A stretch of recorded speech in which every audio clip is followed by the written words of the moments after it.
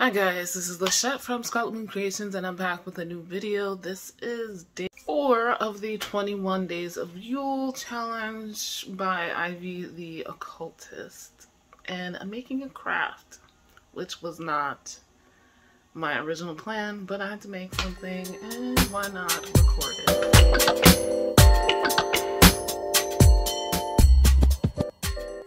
Hey, before we go on, if you are following me on this challenge or watching any of my other videos recently, links are still in the description to help out the Palestinian people, to hopefully help stop the genocide that is currently going on.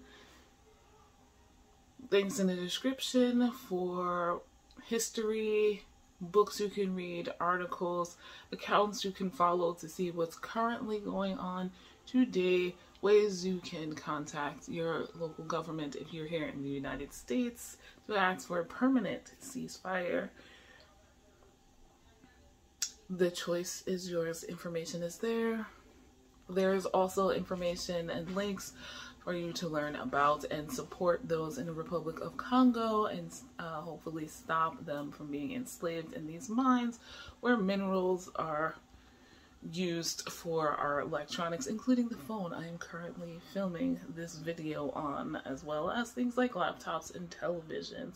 There are ways you can donate and information to learn, as well as some links for refurbished electronics that you can use instead of buying new and adding to the supply that these mines supply. So with that being said, let's get into creating this salt dough Yule log, which I've never done before. And I originally planned to show you a Yule spread that I was going to do, but I got the urge to make this Yule log for my coven, and since it seemed relatively easy, I went with it. Hi guys, I come to you today and we are going to be making a salt dough Yule log. I looked this up online and it's pretty simple. You just need flour, salt, and water. I decided to make a long Yule log because I need space for at least 6 candles, and I put all-purpose flour is what you need, and I made about 4 cups of it. And I also mixing in the salt, and it was, I think, 2 cups of salt in the end, and the water was about the same amount as well. You just mix it up and stir it in all together.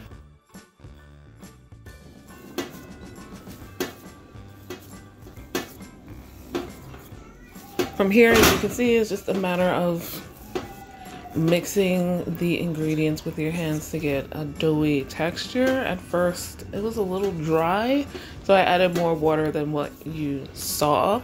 It was a little hard to film one-handed. At this point, I got out some plastic wrap, and now I'm measuring it out to make sure the dough is long enough to hold all of the candles. I will need 6 tea light size. Then I rolled it up into a kind of thin rod here in the plastic wrap. I didn't have parchment paper and I don't have a wood cutting board big enough, but this worked just fine. I also double checked the length with the tea lights again at the end there. Once again, off camera, I removed the wax from the tea light metal holders. I need those to hold the spaces while it's baking, or I thought. So I pulled the wax out. I have parchment paper, but it's for my air fryer, so it's round. But I just tear the edges so they'll sit flat, and I put it on a long, 2 of them on a long baking sheet, and then gently unroll the plastic wrap, the dough from the plastic wrap, onto the parchment paper. From here, it was just a matter of pushing in the tea light holders and measuring them so they're roughly equidistant from each other. I discovered later that I had pushed some further down than others, but that's something for future me to deal with. Now in the oven we go.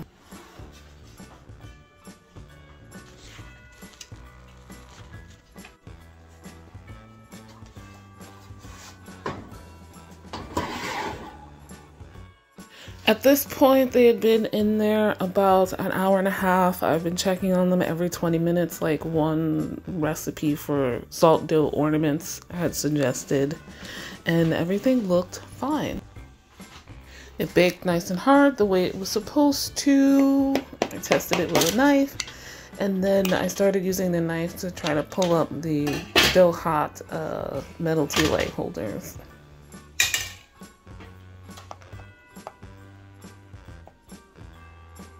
That is when I noticed that underneath, some of them didn't bake all the way through. Some were still soft. So I put it back in the oven for about another 20 minutes, but took it out before then because I started to smell the burning. Yes.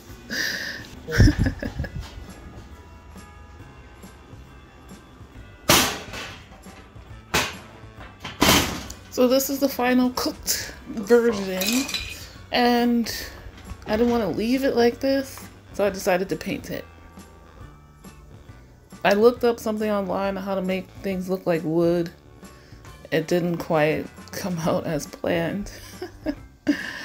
I used acrylic paints and 4 different shades of brown, letting them dry before adding the next layer in color, starting with the darkest and ending with the lightest, because that's how you have to build up color when painting with acrylics.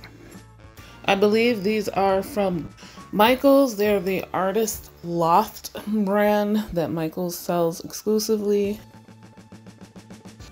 To seal it, I use this gesso. It's a Liquitex brand that I probably got from Michaels.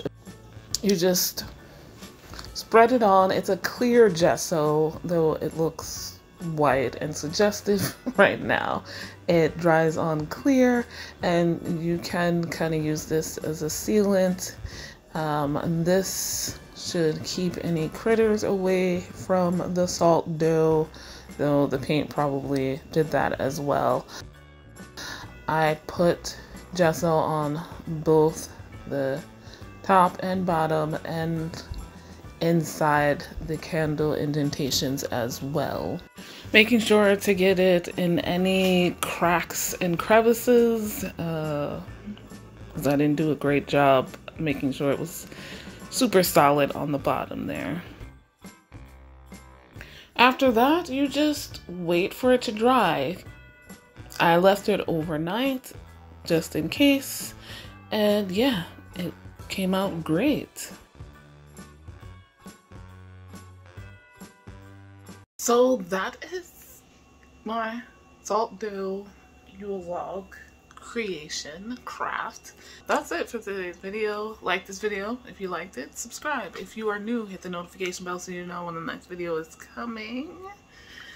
I'm not doing all 12 days of Yule just because I don't have something to show or say for every one of them. So definitely subscribe. Links in the description to everything I mentioned.